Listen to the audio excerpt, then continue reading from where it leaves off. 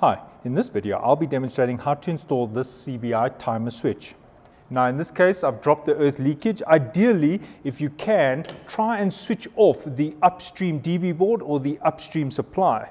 Just remember that even though the earth leakage is down, if I take a measurement here on the incoming feed, notice there is a voltage of 230 volts sitting over there. So please be very careful when doing this installation. Now I've already installed the timer and I'm going to quickly walk you through the installation. This timer can be installed on a SAM-out rail or a DIN rail. In this case I'm going to be installing it on a DIN rail. The first thing I need to do is remove this cover. This cover is the sizing for the SAM-out rail circuit breakers.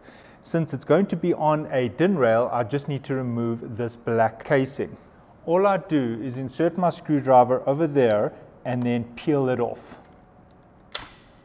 Now having a look at the timer, on the top left it says live and on the top right it says neutral. Notice there are the terminals for your live and your neutral. At the bottom there's only one terminal and this is the output going to your load, and there it says load, L for load. Notice that there are only 3 terminals for this timer. I'm now going to show you the wiring layout for this timer. The neutral must be connected to the neutral rail in your DB board. Your DB board may be a little bit different. You probably have a neutral rail that looks like that or looks like that. Make sure your neutral is connected to your neutral rail. The next thing is the live. In this circuit, I'm connecting my timer after this circuit breaker. This happens to be a 10 amp circuit breaker. I could use a 20 amp circuit breaker for this timer because this timer says it can handle a 21 amp resistive load. Keep in mind that the type of load dictates the specification of this timer. If you're going to be using a motor load, for example an inductive load, you are limited to just 10 amps. If you're going to be using a heating element, for example a boiler or geyser, you are limited to 21 amps. This means that you can connect this timer after a 20 amp circuit breaker. In this layout, I've connected it after a 10 amp circuit breaker because I'm just using it for a light circuit. The lighting circuit is running with 1.5 millimeter cable. The cable is 1.5 millimeter because it is connected to a 10 amp circuit breaker. If you are going to be using this with the maximum of 20 amps, it's important that you use a cable that is at least 2.5 millimeter squared thickness.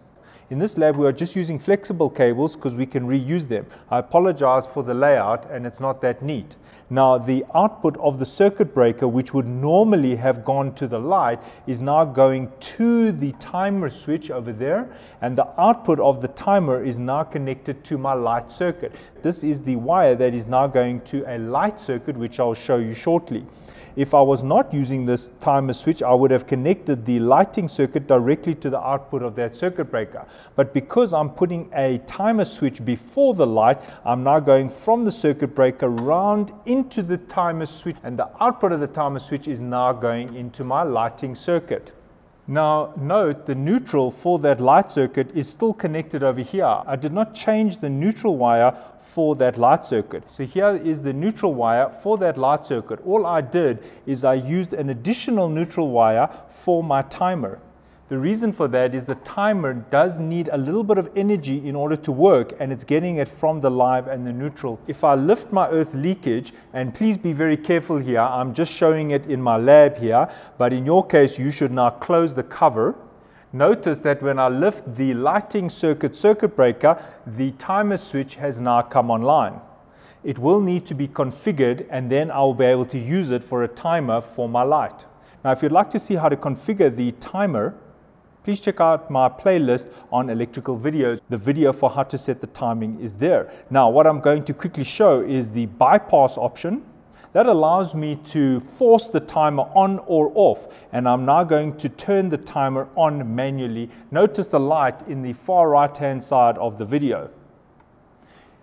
I've now used the timer to control the light rather than a regular switch. If I'd like to switch the bypass off, it is now off. You can now set the timing sequence to control your light, your pool pump, or your geyser. So in summary, from the output of the circuit breaker, I go round into the timer, From the output of the timer, I go to my load. This happened to be a light. The neutral wire of the load is still connected here at the neutral bus bar. I then added an additional neutral to my timer. There it goes into that same bus bar. Over here, I've got a little diagram. And that is how you wire the CBI timer into your DNRL DB board. Thanks for watching, and cheers.